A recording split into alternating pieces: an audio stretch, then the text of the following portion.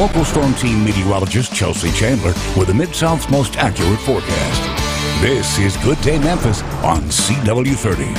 All right, welcome back to Good Day Memphis at 7:43 here. Chelsea's got her eyes on the rain that is headed our way this weekend. Really cooling things off, too. Yeah, we've been seeing this rain really overnight. Right now, it's mostly just in our southern counties south of the state line. A little bit kind of sneaking north of it, but primarily all of it along and south of I-40. And that's going to continue to be the case as we get through the day. I'll track that out. We'll see when it comes a little bit further north as well for you. But right now, let's talk about temperatures. Our temperatures are anywhere from the mid-30s to the upper 30s, right around 40 degrees here in Memphis, but of course wind chill is present. 40 degrees feels a little bit cooler, coming in at 33 degrees. So as you can see, it's nice and chilly, as low as 27 in Jonesboro, so definitely want to bundle up. Our temperatures just really aren't going to climb a ton today. Around 10 o'clock, 40 degrees feels like 35. We top out at 42 this afternoon, feeling like 37. So it will be chilly. Our temperatures begin to drop. It becomes full circle at 6 o'clock, 40 degrees once again, feeling like 35. Rain chances. We have a better chance this morning,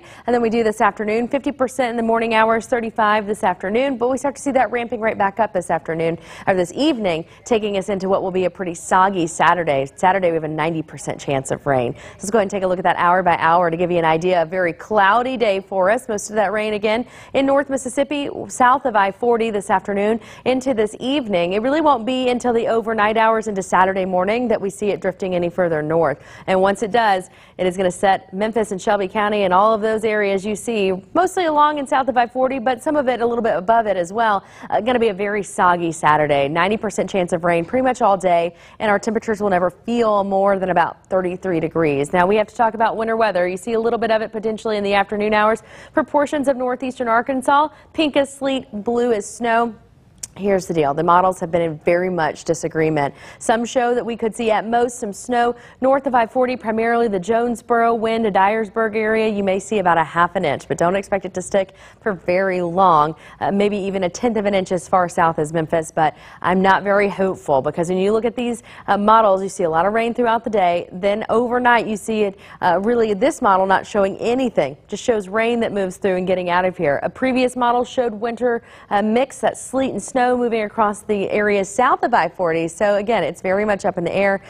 Not looking like it's going to turn out to be much, though, for those unless you live north of I-40. So that's what we have to continue to keep an eye on, and it's all thanks to this area of low pressure. Its path is going to determine what we see. The further south it goes, snow. If it's where it looks like right now, where it's in the middle of these lower southern states, wintry mix. The closer it gets to us, though, rain. So this new model must be showing it a little bit closer, and that's why that model's showing more rain than anything. So that's what we're having to monitor for you as we head closer to the weekend. The good news is it's not expected to be a big event anyway. Our temperatures won't really let it stick.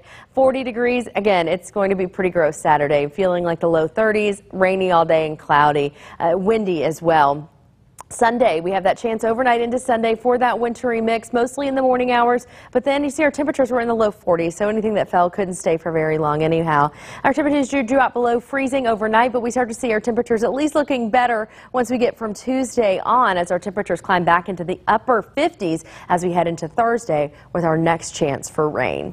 So we're tracking all of that, keeping you up to date on Twitter. Make sure you follow us there at Local Memphis.